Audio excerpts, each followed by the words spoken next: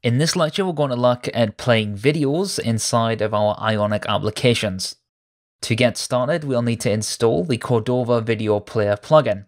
To do that, we can run Ionic plugin add, and we'll have to pull this one from GitHub, so https github.com/moust/Cordova-plugin-video player.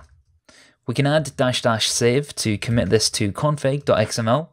And the next thing we need to do is install the Ionic Native wrapper for this plugin. So npm install at ionic-native/video-player. We can add --save to commit this to package.json. After this is done, I'm going to open this up inside of Visual Studio Code. The first thing that we need to do is head over to app.module.ts. And then we can import from Ionic Native/video player.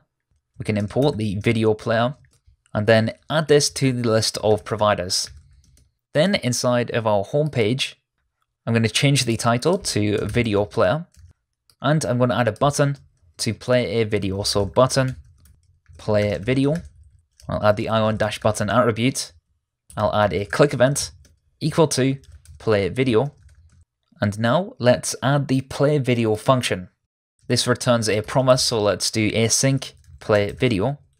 And we can add a try catch to see if there are any errors. And if there are, we can say console.error e. Outside of that, we'll need to import from Ionic Native/video player the video player and the video options.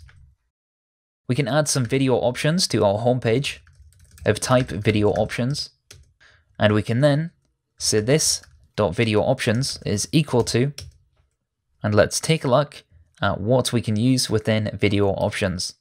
We have the option to set some initial volume for the video playback. This volume can be added between 0 and 1, and we can see that if we set 0.3, that will be equal to 30% volume. Next, we have a scaling mode.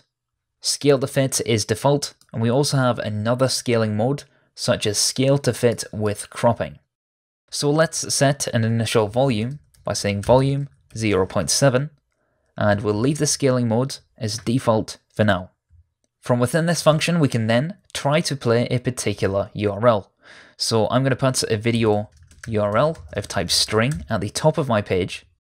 Now that we have our video URL and our options, let's inject our video player into our constructor by saying private video player of type video player.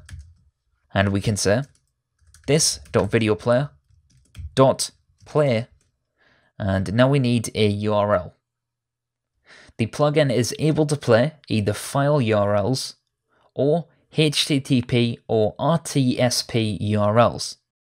For the URL, I'm going to add this sample video from techslides.com. Feel free to add whatever video you want here.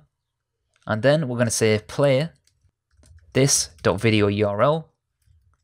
And we can pass in our options by saying this.video options. We can now add the Android platform to our device by saying Ionic platform add Android. And then to run this, we can say Ionic run Android-L. If we now select play video, the video starts to play on my device.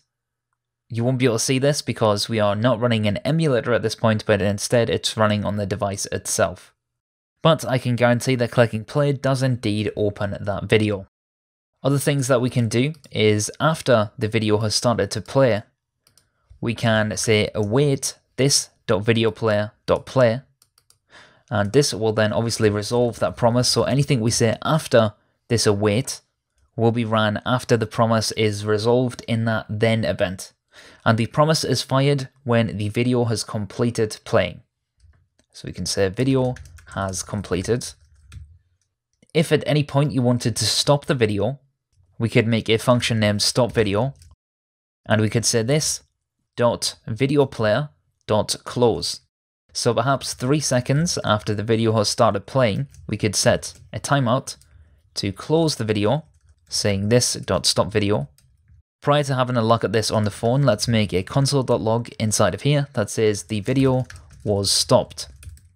So if we click the play button, the video starts to play, and then after that 3 seconds, the video was stopped and the video completion then fires. Obviously, this is a very contrived example, but it's up to you how you want to implement your video playing and video stopping functionality. I'm going to remove the set timeout for now. And that about wraps up the video player plugin within Ionic Native.